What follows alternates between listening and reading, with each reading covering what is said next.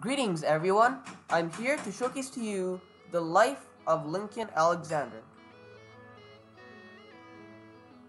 Lincoln Macaulay Alexander, the first black person to become a member of parliament in the House of Commons, penetrating a boundary of disequality against black people, was born on January 21st, 1922, in a terraced home on Draper Street. He was the son of May Rose and Lincoln Macaulay Alexander Sr. He attended Earl Grey Public School, often facing racism mainly due to him being the only black pupil in his class.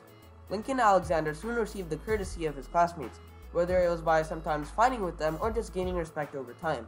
It was at this time Lincoln learned to walk tall and demonstrated that he was also a human being and deserved to be treated just like anyone else. Lincoln's family moved to another area of Toronto after he graduated from Earl Grey Public School. As such, Lincoln had to attend Riverdale Collegiate, where he noted in his memoir that he was only one of the 3 black families in the community. Lincoln's mother moved to Harlem along with Lincoln's half-brother after Lincoln's father assaulted Lincoln's mother. Lincoln and his other brother, Hughie, remained in the East End of Toronto and was cared by Sadie Downs and Rupert Downs. Eventually, Lincoln's mother had the capability to take either Lincoln or Hughie to come and live with her. She chose Lincoln, leaving Hughie behind. The 2 brothers soon grew apart.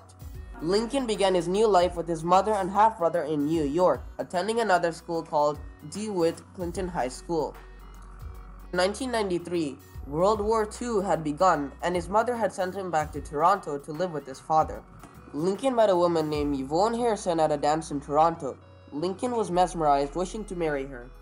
However, as the war escalated, Lincoln had to leave to serve Canada in World War II in the Royal Canadian Air Force. After being discharged, Lincoln completed his studies and married Yvonne Harrison. She gave birth to a son named Kite Lincoln.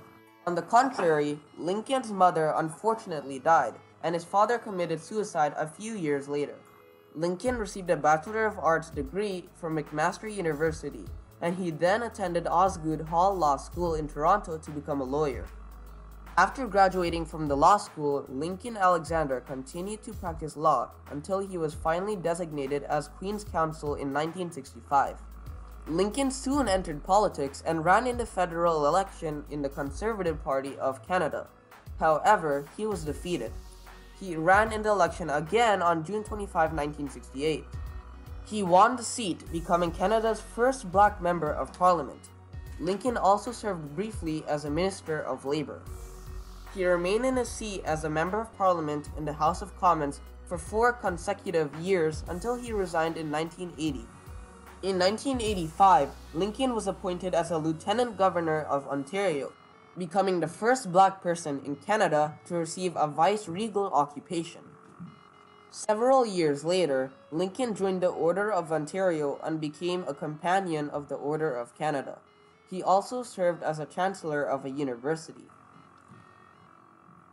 Lincoln died in his sleep on the morning of October 19, 2012, aged 90. He was known for his compassion, determination, and humility. The Legislative Assembly of Ontario declared the 21st of January of each year to be known as Lincoln Alexander Day, as an honor for his services to Canada. He would be happy knowing that he is the first black person in history to walk tall and achieve his dreams. Anyway, thanks for watching. Hope you enjoyed the video. The end.